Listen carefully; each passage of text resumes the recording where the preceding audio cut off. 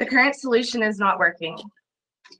We need a greater emphasis on safety mandatory versus voluntary standards. It's my understanding that UL 4200 is not automatically part of the certification checklist. It needs to be added to vertical standards, product by product, with as numerous, diverse, and ever-changing as products with button batteries. This is an impossible task. Products that parents consider safe are being missed, and it's costing our babies our lives. I can't tell you how many of these ingestions would have been prevented had there been a screw or a mandatory closure, but I do know Reese would not have been able to have access to that battery.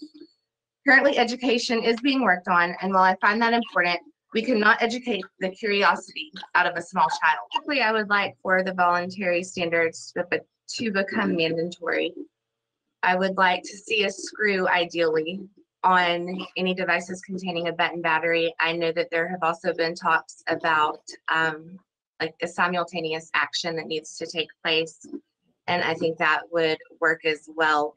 The longer we wait, the more that we're going to see these tragedies and continue getting the phone calls that they're happening.